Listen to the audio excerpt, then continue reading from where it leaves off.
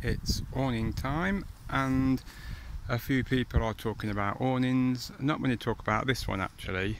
So it's an Outdoor Revolution Cayman Caicos Uno Air, which means it's full of air and not full of poles. So I'll just walk around mine. I'm not going through the installation process. Just have a look when it's up. You put them all up the same, they're dead easy. You only have to pump about 50 times, and this one's full of air. So as you can see, all my tent pegs, I'm going to go around and just show you inside.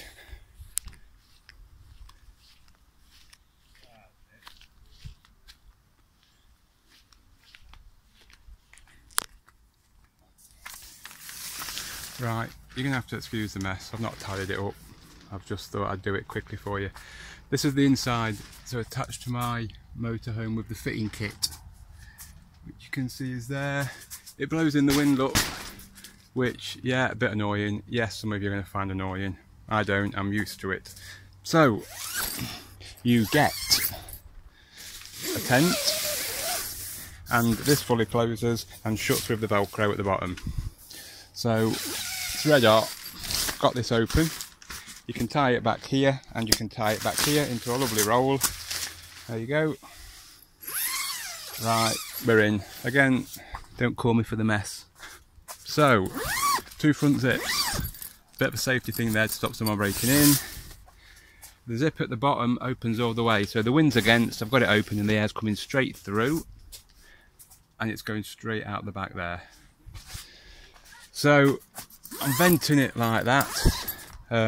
This side will come open to display a window, but if you want to open fully, open this and you can just open the whole front of the tent. But bear in mind, with this one there is another couple. I don't know the full models, they obviously don't work for them, so you'll have to find that out yourself on the internet. It's got a little canopy, look, and this is the only bar you'll have. There's a bar in there. So let me shut it back up.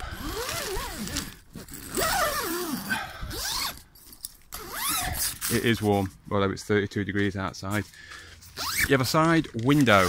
It's just a window that doesn't fully open, so you can only open this front. You can't open the side. It's got plenty of hooks all around. Hooks, and apparently that is for bedrooms. So you can have one bedroom here, hanging in that corner, and you can have one bedroom here, hanging in that corner. I haven't got them, so I can't review them. The only vent in this roof area at the back is this one. I don't know whether it's enough, because I am roasting in here, even with this. But I suppose what they'd say is take this front down, and then you won't be roasting.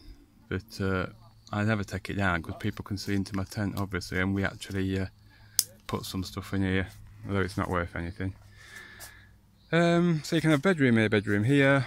You can open the front. You've got a big window to put that to a little bit. This is the sort of space you get. You don't get a door at the front, you get a door at the back, and you get some bits and bobs with it. I just secure mine there, look, with this rubber thing. There's another attachment. I like it to be flexible because I don't want it to scratch the van, look. So you can tighten it up. I just quickly go to the back. I use my storm strap here to stop this fitting kit coming off, but you're meant to attach them to these corners here. Here, look, attach them here, storm straps, and it gives it a bit more tension. I have put one at the front, look, you can probably just see it. So you get a pump with a nozzle, you get a tent repair kit, and you get a bag. And if anyone can get this tent back into that bag, it's an absolute miracle, because it's just not happening.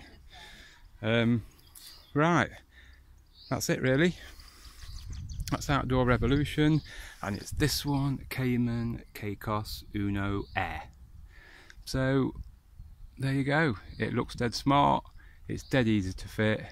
Would I buy another one? Yes, I would, but I've already got one, so I don't need to. Anyway, subscribe to my channel.